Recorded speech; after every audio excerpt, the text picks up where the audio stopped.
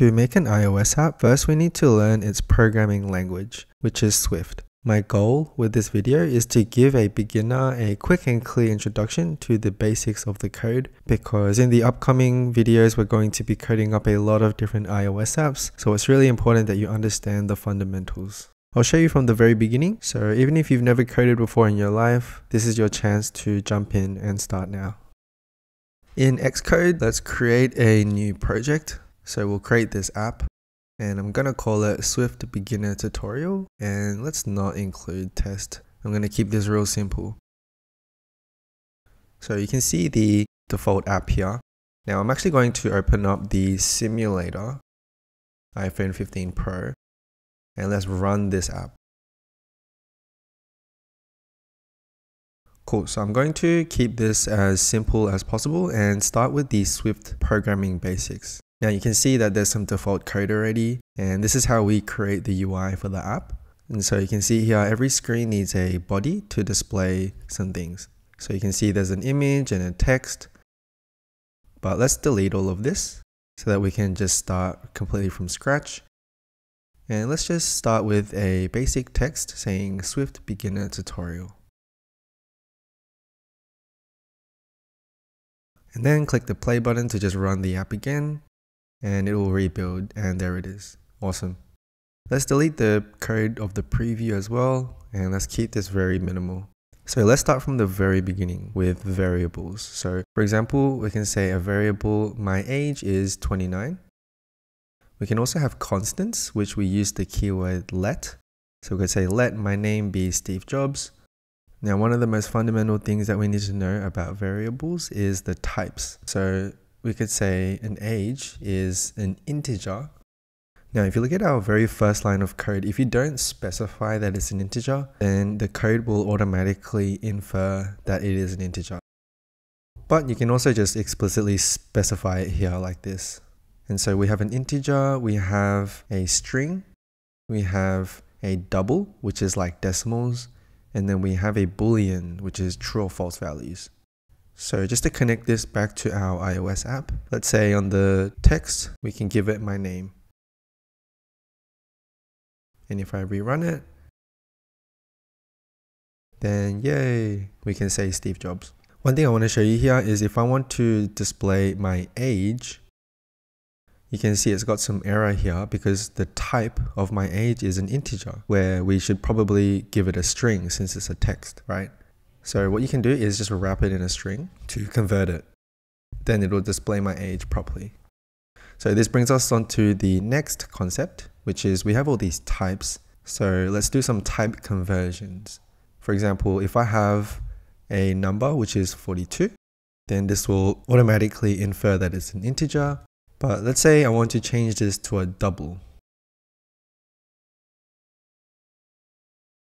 right? Like a decimal number. And we can also change it to a string. And so type conversions in Swift are really easy like this.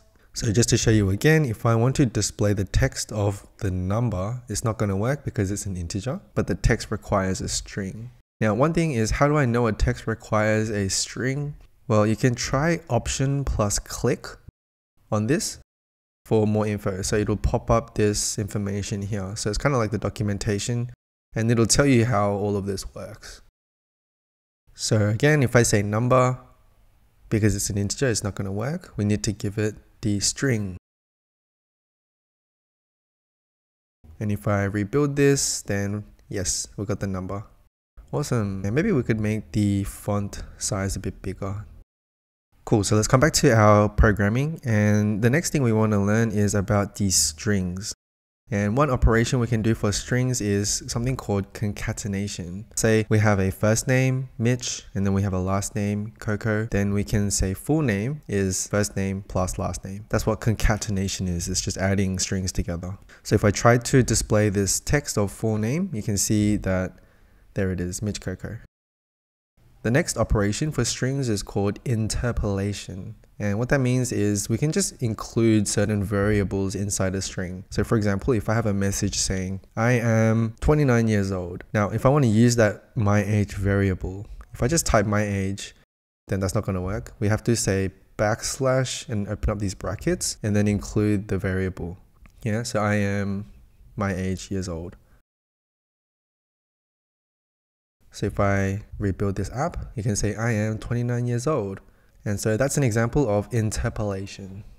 And then we have some basic methods. So we got like we can get the length of the string. Awesome, now let's move on to the next concept, which is math operators. So starting with the arithmetic, if you did any math at school, then you would know about add, subtract, multiply, which we use with the asterisk sign, and divide, which we use with a slash symbol. And it's also useful to know also just this percent sign, which is for remainder, right? So how do we actually put this in action? We could say let result equal to 1 plus 1, and let's try to display the result. And whoops, there's an error because this is an integer. So let's wrap this in a string. Cool, so 1 plus 1, obviously the result is 2. And so you can use this to play around with the operators and see how the math works out. Beautiful, so that's the arithmetic, and then we have the comparison operators. So the first one is about equality, like 1 equals to 1 is true. Then we have inequality, right? Like 1 does not equal to 2, that will return true. Then we got the smaller than and greater than, this type of comparison operators. So for example, let's say outcome equals to my age is greater than 18.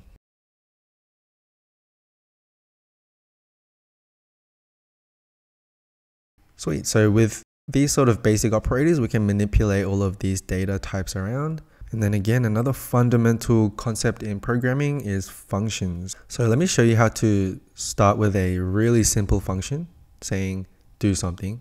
And let's just print hello world. So what I'm going to do is down here, let's get rid of this text and let's just include a very basic button.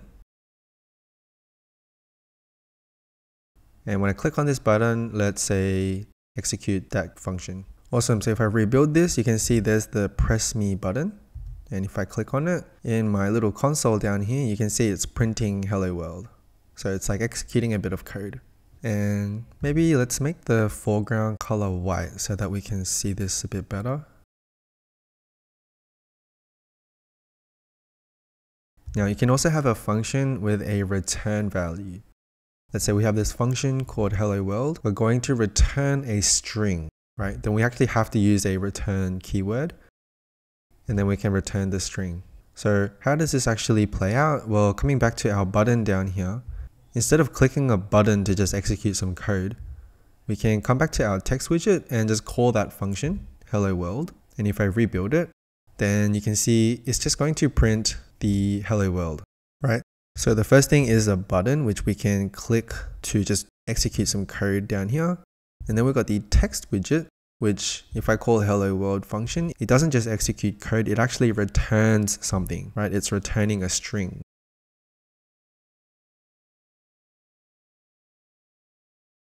So that's what it means to have a return value. The next idea is having a function with a parameter, meaning let's say we have a function saying greet human, we can accept a parameter for the name. So we can create this function and say, depending on the person's name, right? We can say like return hello whoever, right?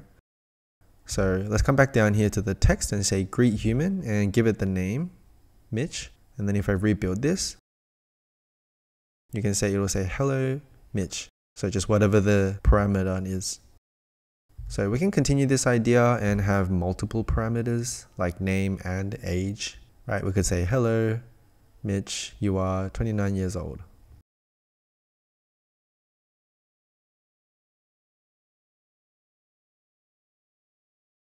And let's just comment the button out for now. Hello, Mitch, you are 29 years old. So that's how you do multiple parameters. And just to show you another simple example, you can have a math version, right? Add two numbers and you could accept two parameters and return the sum. So now that you know how functions work, the next idea is control flow. So the very first concept is an if-else statement, right? So let's say I have a function just to check an age, and then we can execute some code here and say if age is greater or equal to 18, then let's print you are an adult. else you are a child. Cool, so let's come back down here and let's bring back our button. And when I click this button, let's check the age. And so of course in the parameter, we could just specify an actual number like 20 or 30, but we can actually just give it our variable my age from the very beginning of this tutorial, which is 29. So if I rebuild this, I click on the button, it's going to check the age, and then it's going to tell me you are an adult. Nice. Now, if you find yourself writing too many if statements, like it gets really, really long, like in this example,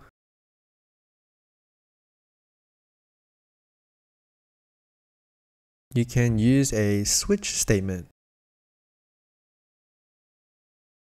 So some situations, this might be better, where there's just like so many options. So instead of writing a bunch of if-else statements, you can just write these different cases.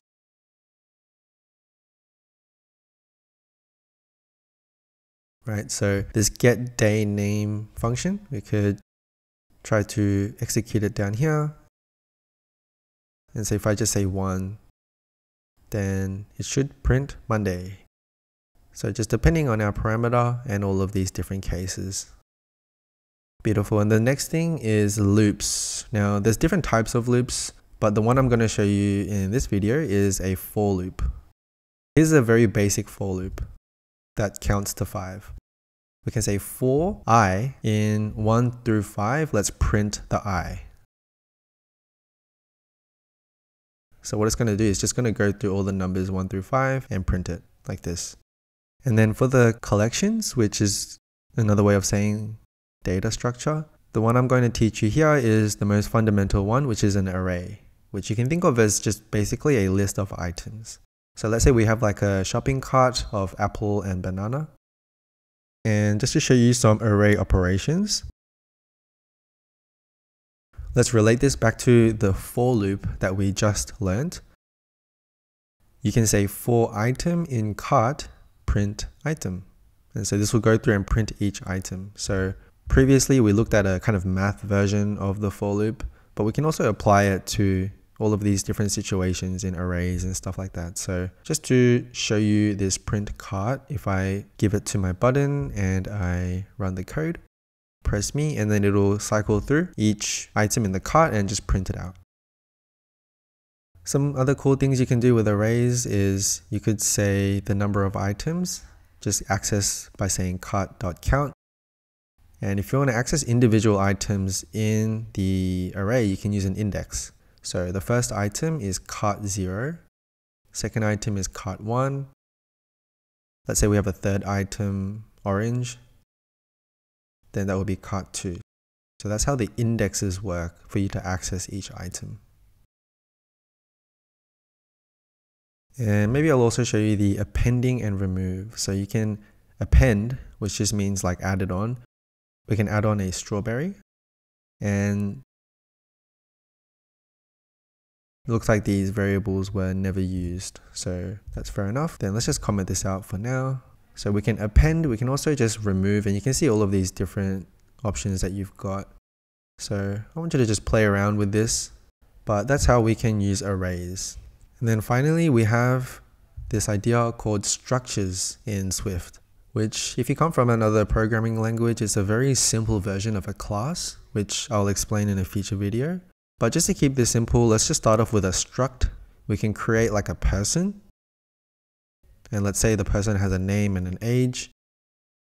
And you can use this to kind of have a template, and you can create different people. For example, like person 1 is the person, and we can give Mitch age 29. I can have person 2 and say Steve, and his age is 50. So we can create different people and different objects like this. And so just coming back to our iOS app, you can have a text widget, go to that person's name, and access all the different properties regarding that person. Inside the struct, you can also have a function that relates to this object. So I could say a function called getBio, and if we call this function, then let's print this person's information. So if I come to my button and go to my person, then let's say getBio, I rebuild, press the button and sweet, there's our message.